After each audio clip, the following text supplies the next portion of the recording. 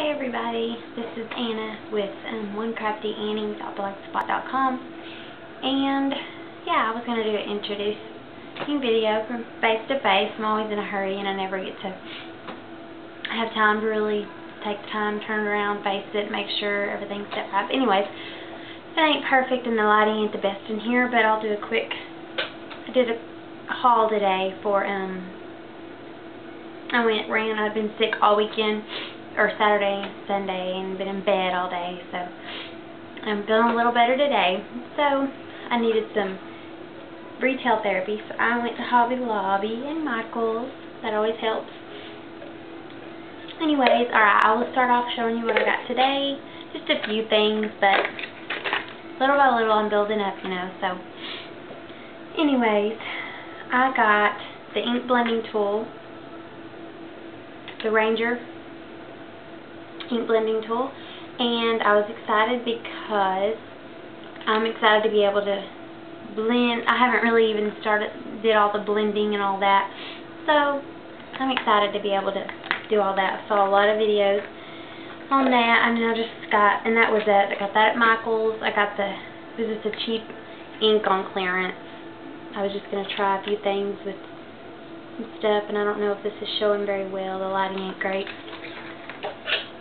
And I got, oh, I'm sorry, wrong thing. I got a 1-inch circle punch, and this is for actually not just scrapbooking.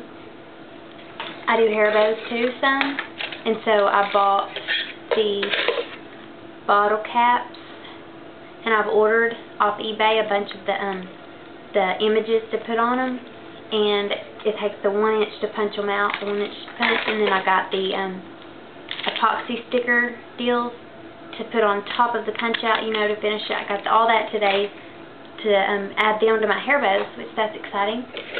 I finally got the craft tweezers that, you know, you can pick up little deals, because with my Cricut I'm always trying to hold it with my finger and do it, and this one looked really cool. It's Fisker's brand, and it was $4.99, and I used my 25% off on it, which wasn't that much, but it helped. And you stick your finger through it and do it. So anyways, I thought that was pretty cool. And I got this little Recollections perforated edge tool. And the reason I got this is because I watched a video of a lady, and I cannot remember which channel, but she used this and did it in ink and made it looked like she had a stitch, and it looked like she had really just stitched it. And it was so fast and easy, because I hate getting out my sewing machine every time if I want to add a stitch to a card or something. This was perfect, and so I'm really, really excited to use that. And for my big item this week, because at Michael's all their stuff and storage stuff was 40% off, so I got the carousel thing, storage deal. I've been needing one really bad, and I got it, and I ended up paying like $23.99 with 40% off, so I was excited about that. And I think that is all. Oh, one more thing here, I guess. I got at Michael's, they had the Recollections mulberry paper flowers. It was 24 piece for $3.49, regular $9.99. See that, I don't know. Anyways, and they were neat. I liked the texture. They were different than the other ones I had, and they have the big ones and the littler ones and along the edge, outside edge. I thought that was pretty cool.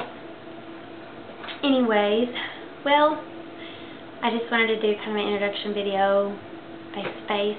My camera's not that good. I need a flip camera. That's why I really have it, because my regular, I have a Nikon I'm using right now for it, just my regular camera. So hopefully I can get me a better quality one. But anyways, well, I guess I will see you on the next video, and enjoying watching y'all, and thanks for all the nice comments and everything, all the ways y'all been helping me in comments. Sorry, I'm kind of talking through my nose, but hopefully I'll be all the way over this here in a couple days. Anyways, thank y'all so much, and I guess I'll see y'all next time.